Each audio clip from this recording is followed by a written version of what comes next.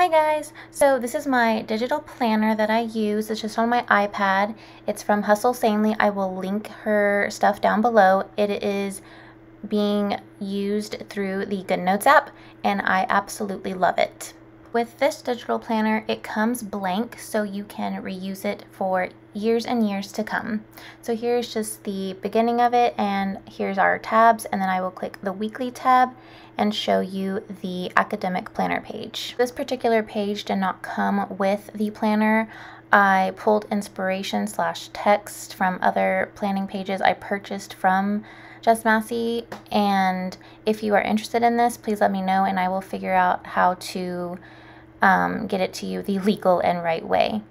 I typically use about 3 of these, about 3 weeks worth I have in my planner so I can future plan weeks ahead of time, but I tend to not go more than that as far as the weekly planning goes.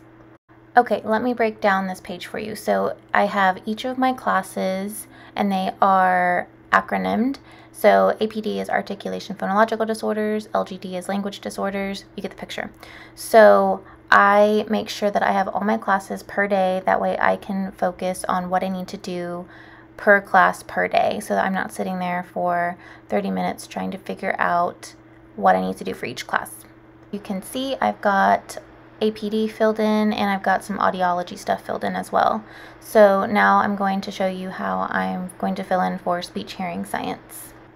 For speech and hearing science, I have 3 things due next Tuesday. So you can see I switched over to the following week and I just write down and highlight what is due. I tend to only use the highlighter when things are due or when I have to work on something that day.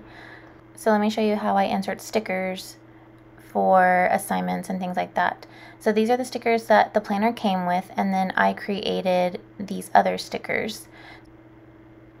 So I'm going to grab the speech and hearing science reading sticker and insert that.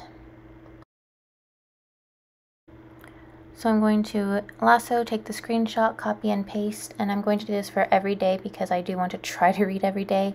As I go through the class or classes, I will see what is actually realistic and doable and what is not, and then I'll just readjust according to how things are going. Okay, so I'm going to try to make it a goal to read a little bit every day, so I'm just going to insert what chapters I would like to read per day. If you don't want to use the stickers, you absolutely do not have to. I only do it whenever I have time to make it look neater. I can also just write it in. So just participation agreement. So these quizzes are due on Tuesday, but I like to try to do them on Monday, the day before, if it's doable, just to have it out of the way and ensure that I do it on time. And then when I'm done with it, I get to check it off, and that's the best feeling ever. So here's the daily planning page that it did come with. I don't typically use this on a daily basis, but this is just an example of what you could do. Okay, so this is just a typical weekday for me since I work. So I have the top 3 things I like to do. So it would be an assignment, so finish auditory lecture, a workout, and then clean for 15 minutes.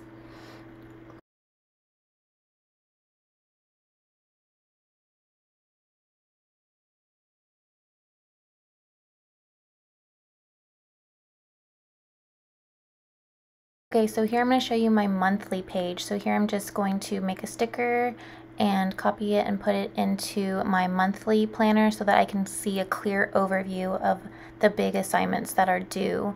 I typically do this only for exams or quizzes or assignments that are due. That way I can also see if I need or want to make plans for the weekend. I can see exactly what I am obligated to do school-wise, and then I can make the best decision on my weekend plans. So here I'm just inserting that audiology assignment is due, and I have an exam due as well. So yeah, this is how I digital plan for school and life, but mostly school. And I really like the digital planning. Like I have said in another video before, that digital planning is so nice because it's with you everywhere. You can access it from your phone, your iPad, your laptop. It just makes life a lot easier. So I hope this video was helpful, and if you have any comments or questions, please let me know, and I hope you have a great semester. Thanks!